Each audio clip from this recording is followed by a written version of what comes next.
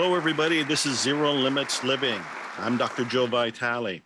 Every week, I bring you inspiration and information to help make your dreams come true. And this week, we're going to focus entirely on your dreams because I have a specialist in making dreams come true. I have an expert. I have a person here who has written best-selling books, who has been doing this for 50 years, who is a friend of mine, and I'm going to pick her brains for you. And in fact, one of her biggest dreams is to make 1 billion dreams come true, which would include you. So what is your dream? How do you make it come true? How do you make all of this work? We're going to find it out on this episode of Zero Limits Living. So let me introduce her. I got to put my glasses on to do this. Mary Morrissey has made it her mission to empower people to create and live a life they love. For over 50 years, Mary has studied the art and science of transforming dreams into results. Mary is the founder of the Brave Thinking Institute, the world's premier provider of transformational training and coaching. Through life-changing books, events, and programs, Mary has helped millions of people tap into the power within them to achieve new levels of success and experience a deeper sense of meaning and purpose. Mary holds a master's degree in counseling psychology and an honorary doctorate in humane letters. She has addressed the United Nations 3 times, co-convened 3 week-long meetings with His Holiness the Dalai Lama, and met with President Nelson Mandela in South Africa. She has written 2 best-selling books, No Less Than Greatness and Building Your Field of Dreams, and the latter was turned into a PBS special. And as I mentioned, Mary is focused on a bold dream of her own. She wants 1 billion dreams achieved around the world, and that dream begins with you. Mary, how are you? I'm great, Joe. So nice to be with you. And all it's great. Yeah, it's great to see you again. You are as radiant as ever. Are you plugged into something in particular? Why are you so luminous? Oh, well, thank you. Well, I love my life. I mean, that energy has a lot of life-giving, That'll do it. In it. Yeah, that'll do it. Sure. Well, you look like you're plugged into life and you're living the dream there. I actually pulled up one of your books that was not mentioned in your bio. That's The Miracle Minute. And I was looking at it earlier going, wow, this is practical wisdom to inspire your day. And I'm totally loving it. And we can talk about it and your other books at some point.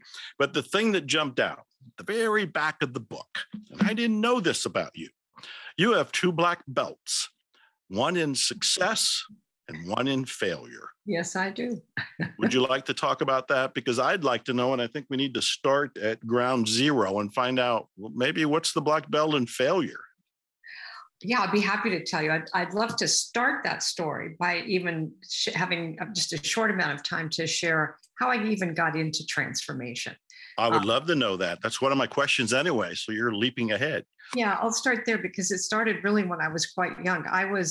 I grew up in Portland, Oregon, was in high school, had a high school experience and a family. I had a great family, mom and dad and a sister who was 8 years older. I'm in high school now, a junior in high school, class vice president. I'm on the drill team, have a lead in the junior play, and I'm a homecoming princess, all things young girls love having in their lives. My high school boyfriend and I had dated 4 years. He went off to college, came home on spring break of that year. I got pregnant May 1. I'm telling my mom and dad I'm now pregnant. My mother wept for me as if I were dying. All her dreams for me were dying.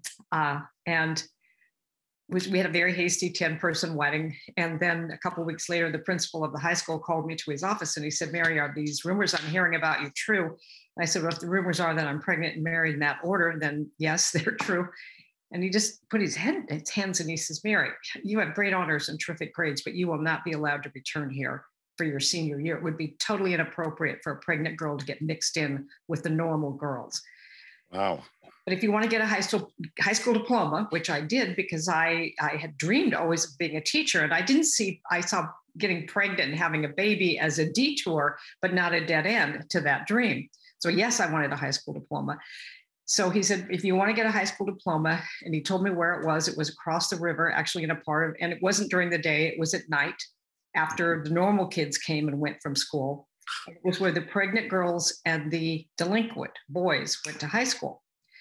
And that was my new student body. That next fall, when I drove there and kind of walked those steps, my son was born in December. I graduated in May of that year. And then in July of that year, Joe, I'm in an intensive care ward in a Portland hospital, having been diagnosed with fatal kidney disease. This is 1967. We don't have dialysis or transplants. And you're at what age? I'm 18. I have a 7-month-old son. And I'm told that if we can get the blood toxin level in my body reduced enough so I can sustain a surgery to remove my right kidney, then maybe I'll have 6 months to live. Good Lord. I had no idea. I never heard this story before. This is a shock to the system. I can't even imagine what you were going through. Oh, I was terrified. I also deep down had a feeling that I was being punished. The God of my upbringing was an angry, punishing God. And I just felt, well, clearly I'm a bad girl. I got kicked out of school. I'm not, can't be with the normal kids. It was like Scarlet Letter. This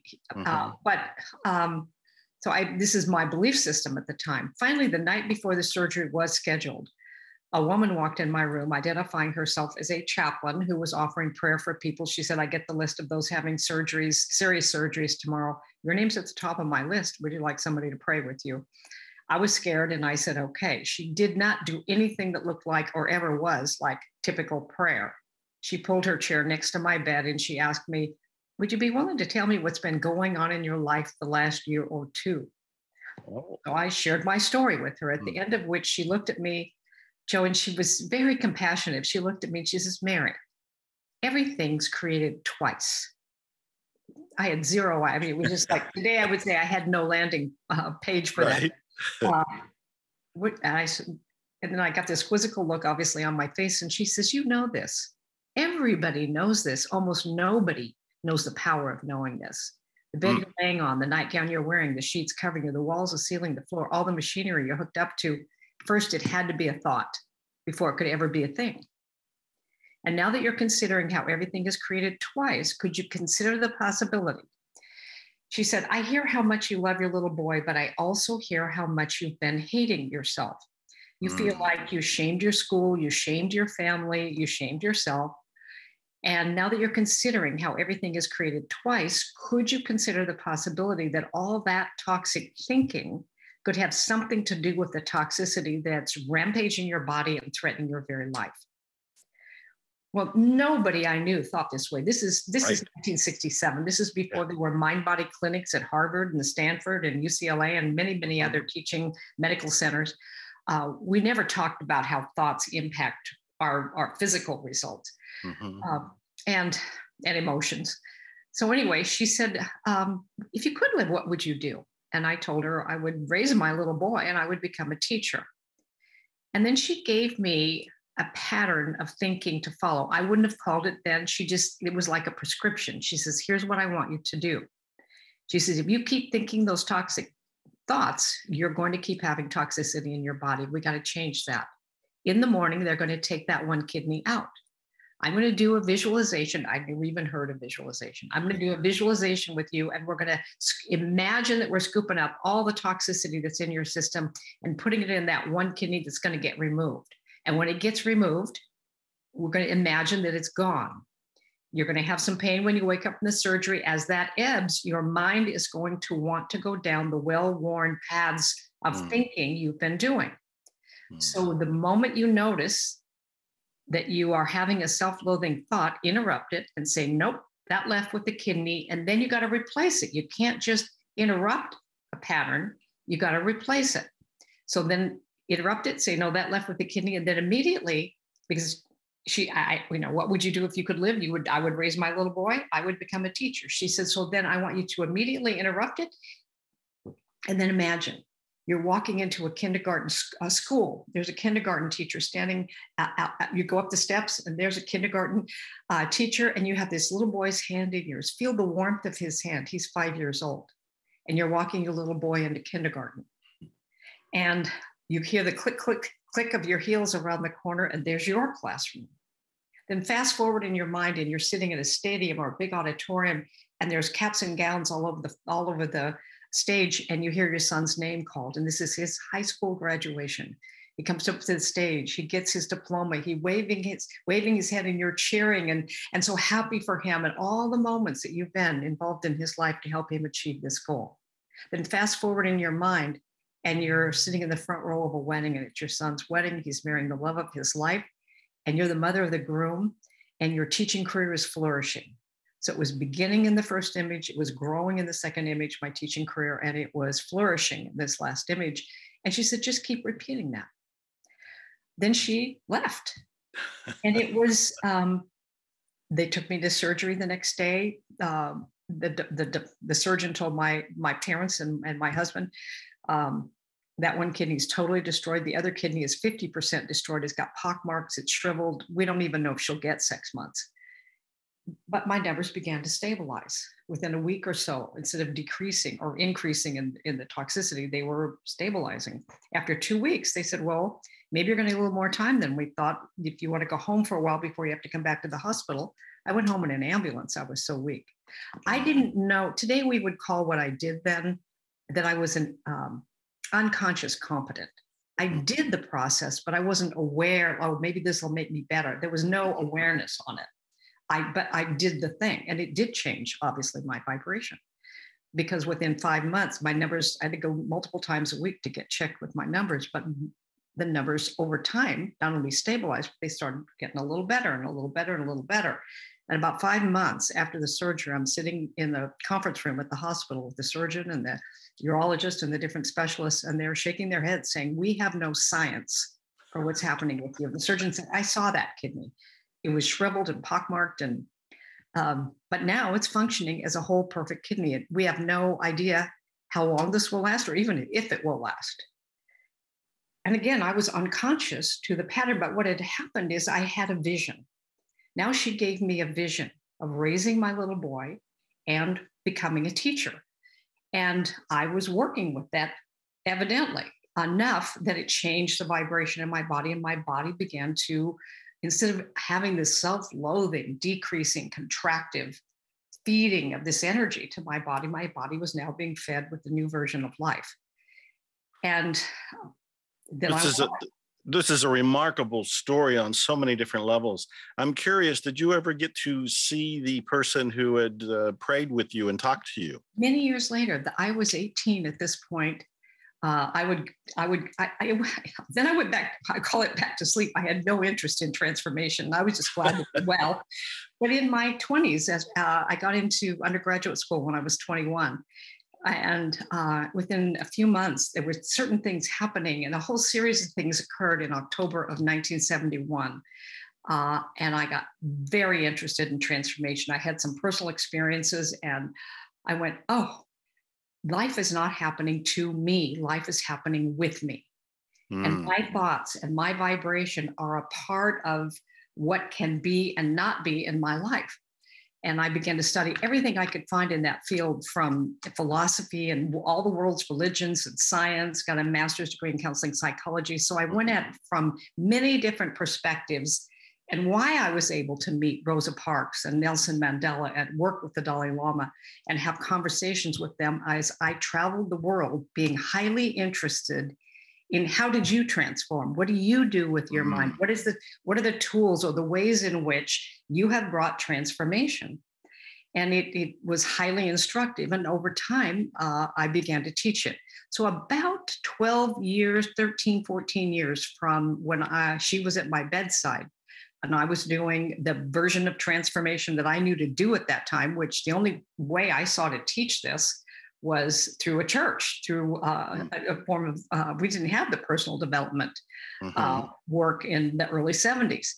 So I became a very open-minded, non-denominational, all religions and all people accepted work that I began. It was very small when she walked in the door. And he came up and introduced herself to me, and that she'd heard about me. And she said, do you remember when I came to your bedside? And then I was like, oh my gosh.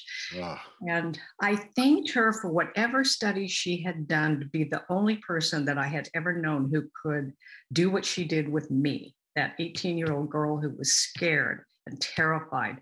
And had she not intervened in what was going on inside of me, it was almost predictable that I would not be here. That is a remarkable story. And that woman was an angel in flesh form for you, coming with a message that you took heed, you heard it, and you acted on it, which is one of the essential ingredients to making a dream come true. Yeah. But I'm fascinated. Is this part of how you get your black belt in failure or in success? That's the one that helped me get success. So, how you get a black belt in failure is everybody has certain failures. My failure was a much more public. I was married to my kid's dad. We ended up having 4 children together. We were together 27 years. In my early 40s, I never saw that marriage as a failure. I mean, we were together last weekend with our kids. He's a wonderful guy. We were just kids when we got married, and we weren't on the same wavelength for many, many years, but we loved our kids and we did a good job raising them. And we freed each other in midlife. He's very happy in his world, and I'm happy in mine. But then in my mid 40s, I met and married a man who was a CPA and came in, and my work had grown and grown by then. And I was, traveling the world and doing things. And he was a business guy, and he helped the board and this and that. I knew he had depression disorder when I married him, but I had no idea the dimension of the mental illness that he would bring into not only my life, but the work. And by the time I discovered what had happened with money, the board and I'd been operating on the financials that we were handed. There was over $1 million missing. And once you lose, I had to tell the congregation about that. And once you lose faith, and the newspapers got a hold of it, and it was not mental illness causes manic decisions. It wasn't that at all that the newspaper wrote about. It was, another whole version of it about, the minister trying to, do things. And it was very, very challenging for me, because this is the paper I'd grown up in, the state I grew up in, where I'd been on the front page with the Dalai Lama. I'd been on the front page at the UN. I'd been on, on the front page with many different things. And now I'm on the front page as one of the headlines was Prophet, Prophet, for profit, Profit. Wow. And I remember, Joe, one day just feeling, and looking out the window of the house I had raised kids there. He was now in a mental institution. My work was dying, and pretty soon we'd be told we'd have to close it. The board and I would resign, and the leaders I had raised would establish new churches out of that. And I was so disturbed by what they were printing. And then the thought occurred to me, you know what, Mary, it really doesn't matter what they say. You know the truth, and you can stand on the truth. You know what you thought. You know the decisions you made, you thought were in the right for the congregants you served. The board knew that. The board and I stood strong together.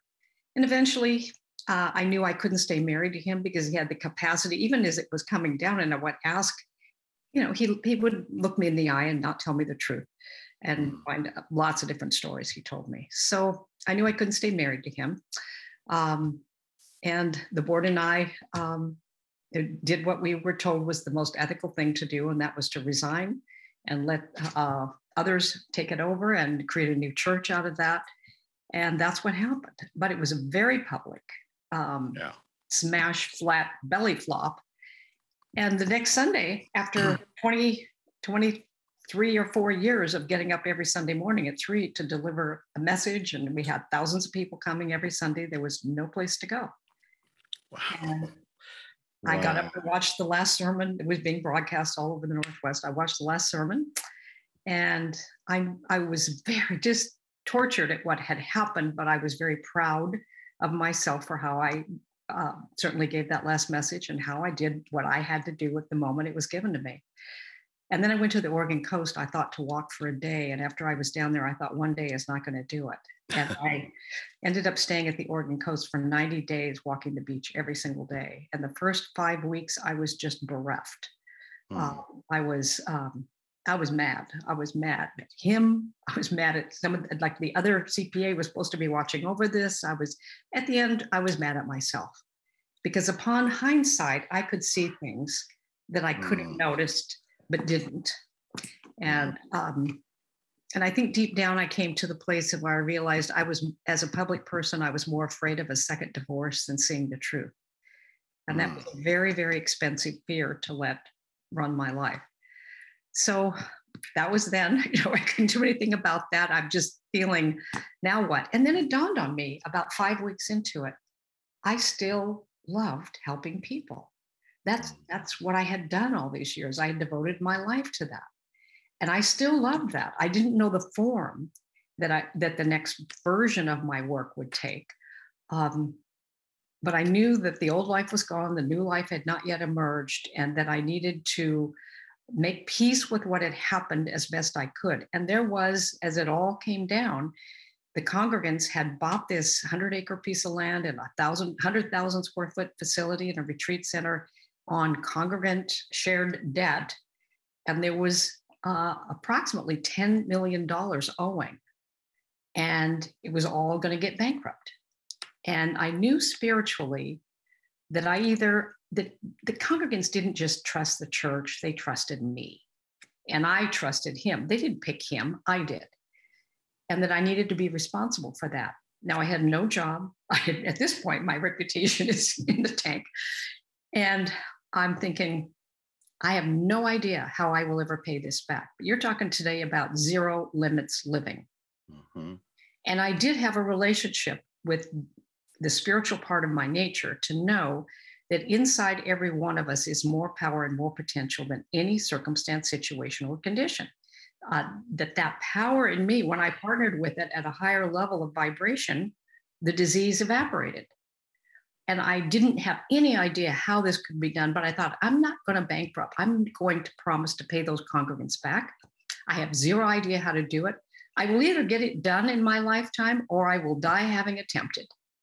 And once I made that decision, I felt at peace about it. Like, okay. And then a series of things occurred, that was now my dream. My dream was to do such good work that I was able then to bring that to a zero balance and do such good work. And I had friends like Wayne Dyer, many longtime friends, Wayne Dyer and Les Brown and Bob Proctor, Michael Beckwith and you and all kinds of people who brought me to their stages and helped me understand how to move from nonprofit work to profit-making work so I fulfilled my dream. And I used all the principles of transformation.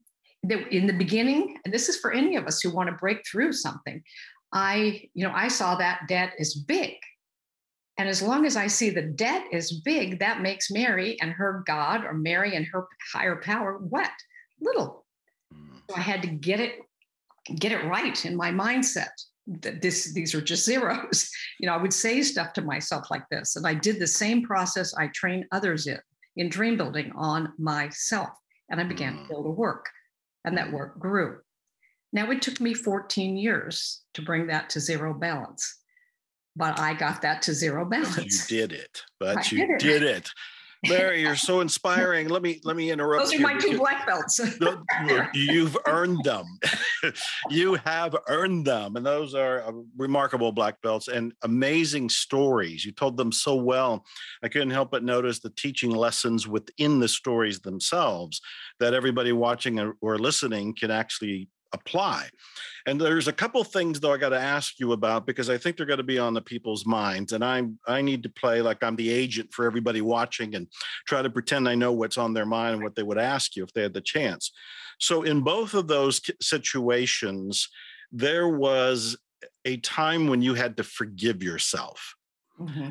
And then we both know in transformation work, forgiveness is a very big thing. It's a turning point, actually, when you get to flip that and you can forgive yourself and or other people, you can actually move forward at warp speed and get things done. So my question is, how did you forgive yourself? In the first one, in the hospital, when the woman comes to you who's going to pray, but she does the explanation with you, she's kind of walking you through that. Can you give us a different... The second one was much more challenging, honestly, because so many people were involved in. Yes. And ultimately I came to realize, so the word for forgiveness. So we all have a perception about something that you can't not have a perception about what an event or a circumstance means. I had to evolve that from this shouldn't have happened to it did happen. I should have seen it. I didn't. That was a mistake of leadership. There was no doubt about that. So I had to accept what happened, but also know that I could make a mistake without being a mistake, that there was a part of me that was more, and I was much more informed about leadership and than I was in that stage of my work. And I took responsibility. If we've been part of a mistake and there's a way to take responsibility for it and do your best, there's certain things you can't clean up. I mean, you can't make it different. Something happens, you wish you could go back and change it, and you can't change it. But if there's anything you can do to make it better, that actually helps. Whether it's you barked at your child and you realize that was a mistake or an error in your parenting, how you want to be seen and act as a parent. So you go to your child and say, I'm sorry I spoke to you with that tone of voice, but here's what's going on. And there's a way of, this universe, this dimension called time and space, it operates through polarity, through contrast. So up and down, in and out, all of this. So we learn by making mistakes. We learn to walk by falling down. We learn to be better leaders by having moments when we weren't a great leader. So the mistake is not the real issue. Whether we keep doing them or seek to make the source of the mistake in outside circumstances or other people. I believe once I took 100% responsibility for the experience I had and sought to do what I could to change what I could change. I spent 3 years working with congregants, helping them transform, and it was a huge opportunity for me. So I'm so much more able actually to help those who come to the trainings I do, Joe, and find a way to navigate the stories in their life that they continue to tell themselves that leave them feeling less than actually who they really are. So forgiveness is to give for one perception a much more expansive and life-giving perception. So we can have a mistake, and we can have made a mistake without being a mistake. That is a great distinction right there. The other thing that came up is the idea of knowing what you want. And going back to your original story with the woman who came to you in the hospital before your surgery, she guided you into visualizing what you would do and what you would, and what you can visualize having happen to you with your child. What about somebody watching right now? They don't have that clarity. We're talking about dreams, and you want to make 1 billion dreams come true. And one of the first things everybody needs to know is, what's my dream? And one of the things I've heard a lot, and you've probably heard it, is, I don't know what I want. I don't know my dream. I don't know what to go for. I don't know my intention. In the trainings I do, I would say 50, 60% of the people come to the training that's right where they are. It isn't that they don't know their dream. It's that they haven't had the support to unlock it. Yeah. So we do a series of questions, and here's how I do know that it works. Is that when I say you do know, it's just that life is so busy. We tend to live by dealing with what's coming at us, that we don't have the support to really pay attention to what's seeking to come from us or emerge through us. So that's why what you do in the world, Joe, and coming to this program weekly can help you take just a respite from everything coming at you, and you can start to pay attention to what's seeking to come from you. We are more than we appear to be. Not one of us created ourselves. We can't breathe ourselves on our own power. We can't make our heart beat one time by ourselves. There's something happening with us. It's this thing called life. It's animating us. When life leaves this body, it's just a clump of clay. It collapses in its inert cell. We are that life. And life here's the deal about life. All you have to do is look at it and know that we're in a spiral universe. In a spiral universe, there's an ever upward pull to becoming. That's true about a blade of grass. It'll stretch right through cement seeking the light. Life is pressing through the edges of a tree. Life is pressing through you and me today to experience more of who we can be and more of what we can be and do and have and give. Now we can stomp that down. The difference between a tree or a blade of grass is that form of life has no will to resist life. In the human species, we can resist it. We can say, not now, it's not convenient, or who do I think I am, or all kinds of ways that we shut down the urge towards more life. But if we will just pay attention, we can begin to dream, and we can notice two things. You have four major areas where you have results right now, all of us.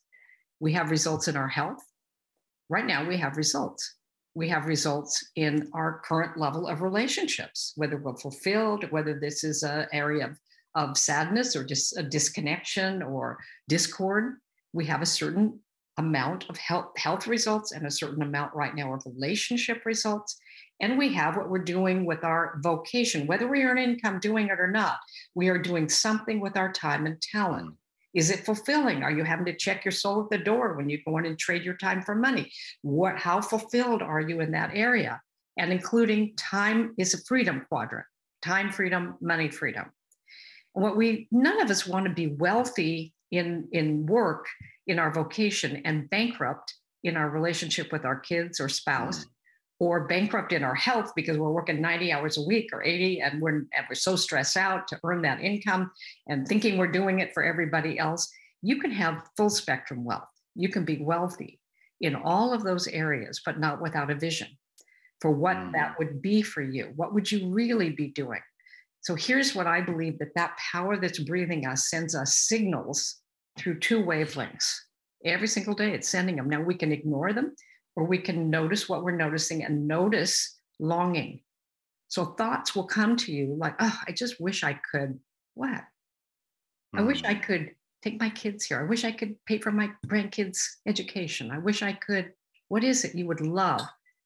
It speaks to you through longing. It also speaks to you through discontent. Oh, I'm so frustrated with working this many hours. I never like it at the end of the month where I'm trying to squeeze everything together and pay the bills with this amount of money. Or longing and discontent is life saying you were meant for more. You don't have to keep operating at the same vibration. You can change that.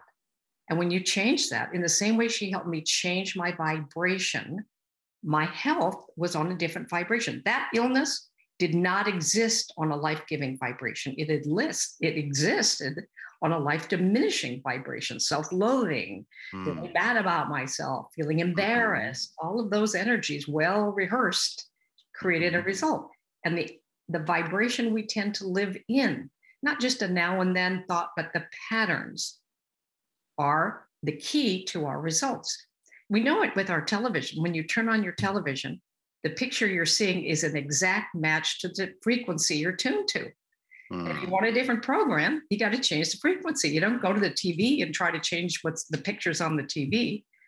Or a movie, you never go to the screen of a movie, you go to the projection booth and change the film. And so as we begin to understand having a clear vision, but that's only a piece of it. Lots of people have a dream. Right. Very few people understand what dream building is. And it has three phases. There's the vision or the blueprint for a life you would absolutely love living. We want to learn to ask the question, what would I love? Not what do I think I can do? What is the economy? Now we're in an inflationary time. I mean, we better be careful here. No, think about what you would love. Let that dictate at least the vision. Once you have the vision, then there's a process by which you have to move to and come from that vibration. And the third part is you take action steps that are from the ideas that are on the vibration of your vision. Now, it sounds perhaps a little complicated, but actually what happens is very simple. It's very simple. It does take, some this is remarkable. I'm getting a class in creating and making dreams come true right here. And I know that you have a free gift we want to make sure everybody gets towards the end here, a free master class with you. So I'll be giving out that link. The technician, Nick, will put it up on the screen for people to see as we go on. One of the things I hear from a lot of people, even if they know what they want and they can state their dream is, they'll shrug and say, but I don't know how. They'll move into I need, and then just fill in the blank. Usually they'll say I need the money, and then one of their dreams is I want to win the lottery. How do you address and you did in part with your 3-part formula there, but I'd like you to stretch it out a little bit and unpack it. How do you handle I got my dream in my mind and I can visualize it, but I don't know how to get there. Of course we don't. If we knew, we'd be there. Of course we don't know how. And actually, it's not our business. We're dealing with a mind that is infinite, and an intelligence that is infinite. And we know this through quantum physics. So when you dream a dream, you create a quantum in the quantum field. It has a vibration to it. Actually, when you really do a well-designed dream, it exists not at the frequency of form yet, but it exists as surely as the life I'm looking at right now exists. It's just vibrating at a different rate. As I tune to that frequency and start being the person who's living that life in the way I can, or as Henry David Thoreau said, if one advances confidently in the direction of their dream, you can't move in a direction you haven't dreamed up. But once you dream it up, if one advances confidently in the direction of their dream, not trying to get to the dream, it's impossible. Scientifically, it's impossible. Endeavoring to live the life you've imagined. There are certain things you can do right now with what you have from where you are to put yourself in the vibration of being the person living that life. And what happens is all your answers are on the frequency of you being that person.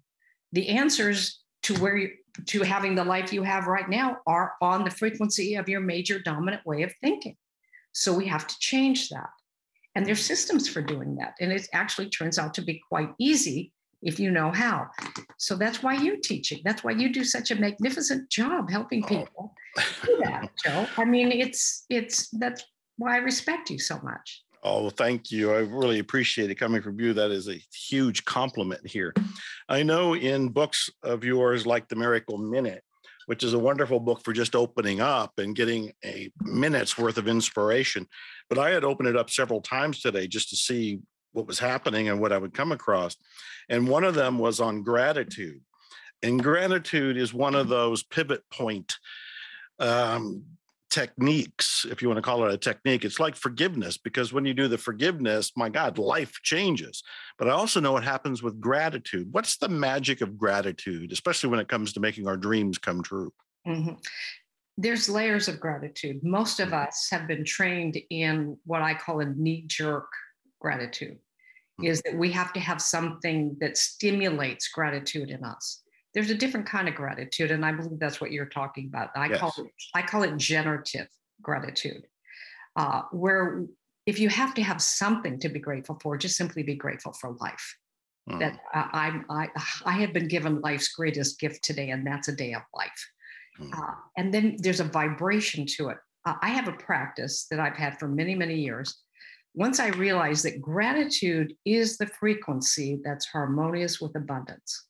So all of us who want more of anything in our lives, we can't be in a state of, coming from lack and expecting more. We have to move to a gratitude, and we have to generate more gratitude, because that's the frequency that's harmonious with abundance. And different ideas come to us when we're operating from gratitude.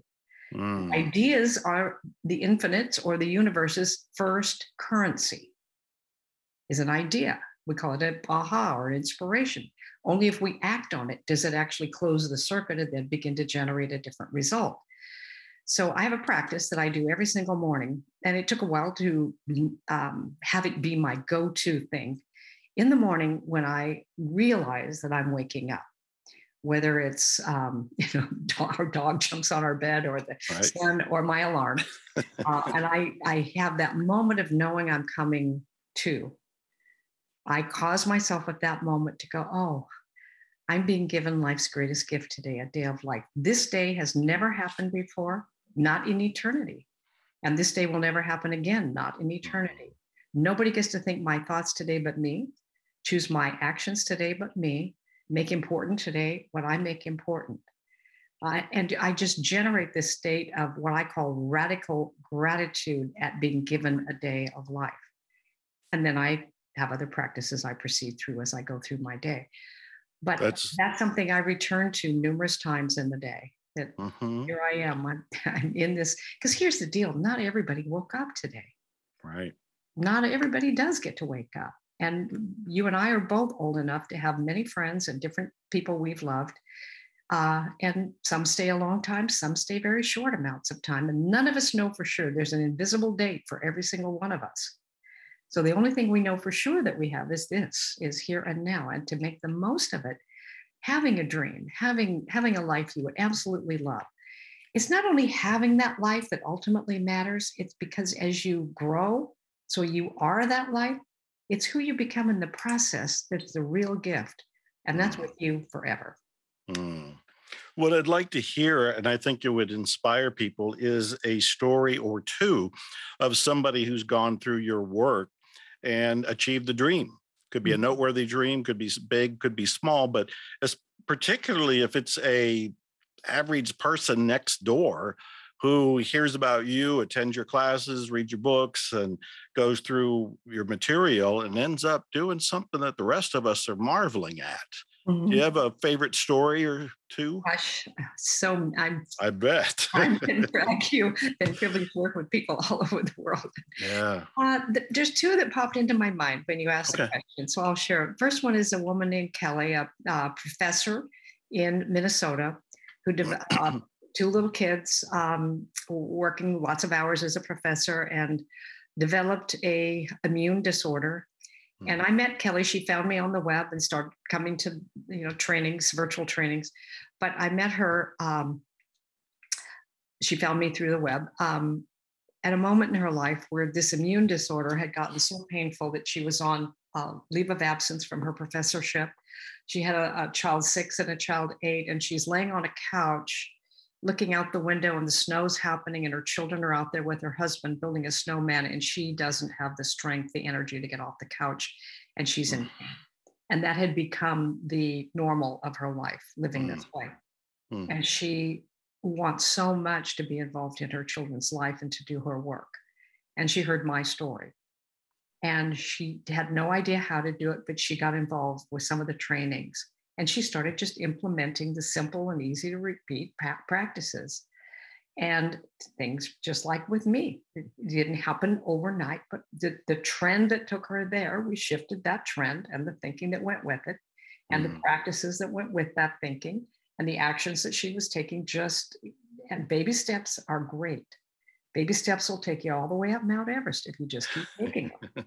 And here's Kelly. Within a year, Kelly was already so much better that she enrolled in part-time work after 6 years of not working.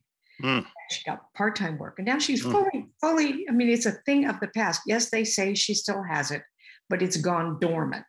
And they say, we don't know how long this will last. We don't know if it will last, just like the physicians told me. But Kelly's had probably 7 or 8 years now, a full. Oh, that's amazing. That's wonderful. Jeez. That's a health transformation. Yeah. Transformation of all kinds is done exactly the same. Here's a vocational transformation. A woman came to one of my events, found me on the web. She knew she needed to do something. She was a highly sought after banking attorney with one of the largest banks in the United States, traveling, working with the executives, making sure compliance was done, all kinds of things. And she was highly paid and highly sought after. But she was working 80 hours a week on average. And so all the rest of the portions of her life were anemic. And her favorite aunt, who was more like a mother to her, was dying. And because Katie had been traveling and working so hard, she had a really horrible cold, and they wouldn't let her come and say goodbye because she was sick. And they, the grandmother or the aunt was dying, but she couldn't go. And she missed that moment. And she was also showing signs of stress with her losing some hair and her teeth and different things. But in her profession, the only people who stopped or got it to be different, she said it was like being on this hamster wheel, and you either flung off or you had an accident or you got sick or something.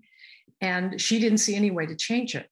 So she came, she enrolled, and over time, so Katie had a dream. Her dream was she would love to help the banks that she had helped, but she wanted to work 50%. She wanted to mainly work from home. And she thought she said, maybe I could even make 50% of what I've been making. I probably get by on that. I said, Katie, why would you want to settle for 50%?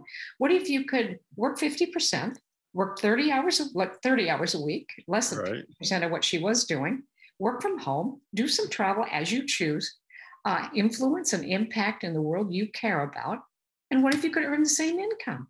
Oh, nobody can do that. No, nobody. And this is something people tend to think. Well, nobody's ever done that. I mean, nobody in my career field has that. I said, what does that have to do with what you want? What other people have had? Look to what you want, not what the status quo is. And that's what my mentor trained me in. I was very much the person who looked around me to see what was possible instead of within me. And Wayne Dyer and Les Brown and I had the privilege of working with this man, Jack Bowen, for 5 years. He trained all of us in this. So anyway, so let me tell you about Katie today. Within about 18 to 24 months of her coming for the first time, Katie was shifting her hours. She was working with, and she decided she would just start imagining that she got a phone call from some banking person that she had known. She'd know who it would be or where it would be from, who was saying that we want you, because she would get offers because of how well known she was in the banking field. But this would be an offer where she could say, but I want to work from home, and that it would be accepted. And she was still in her mind thinking she was going to have to work for less. And then when the call came, we want you to do this. She says, well, I'm willing to work 30 hours a week. I want to work. She said she felt this glitch in her throat. Can I actually say, I want to work from home? She says, well, I would love mainly to work from home. I'll do this amount of traveling and I want to earn. And he says, we'll pay you the same amount. He filled in the blank. We'll pay you the same amount you're making now. Wow. And she was the first person in her career field to make an arrangement of such. She had great impact. She could have, she just didn't know she could have it. She had to get in harmony with it. She had to be on that vibration. And as she did, so it occurred. So those are stories. Yeah, that's remarkable. But I also hear that one of the ways that this gets done and dreams come true is by having support. I have found, especially in my life in the early days, that it was easier to accomplish dreams if somebody believed in me almost more than I believed in me. Absolutely, Joe. Absolutely. It's key. That woman, when the woman said, could you believe to me that we could sweep this up, and when it's gone, you could get better instead of getting worse. Could you believe that? I didn't believe that, but she believed it. And I could tell she believed it. And I borrowed her belief. Borrowed her belief. Well, I think it's one of the secrets to success. Now, we're running out of time, and I always get upset and desperate and impatient when we get to this point, because I still want more time with you, and I still have other questions with you. So I'm going to hit some rapid fire things that are just on my mind. One of them is, when it comes to dreams, are there any limits? Not the only limits are the ones in our minds. Yeah. And that's what I would figure. But what would you say if somebody is saying, oh, come on, what about the physical limits? What about some sort of science-based limits? I mean, what is the counter argument when somebody says, they stomp their feet and they say, I can't do this because of these particular limits, and they cite some physical thing? Yeah, well, that's a current reality. That is the current reality, that you can't do that because of the physical things. But you are more than your current reality. You are more than your current results. The other is that there are things you can do with what you have. And often people get so focused on what they can't do that they don't even see what they can do. I have a client who was a very famous rugby player in Australia, New Zealand, I think. And had a rugby accident. He became paralyzed, mostly from the shoulder down. I have worked with that man, and he would love to have his full body back. Unlikely, given science, that that's going to occur. But what he's learned to do in terms of living free in his mind, the creation of a business he created, the impact he's bringing to people, the inspirational speaker he's become, that, okay, there's a certain thing. Don't let it be the reason you can't live a life that's fulfilled and expansive and creates all kinds of things that you want. So we get our attention on what we can do and who we can be, and that shifts a lot. Oh, that's huge. That is so huge. You are so inspiring and so refreshing. Let me ask you this. What is a question you were hoping I would ask, or hoping somebody in some interview at some time would finally get around to asking you this question, and somehow they just keep forgetting or never occurs to them?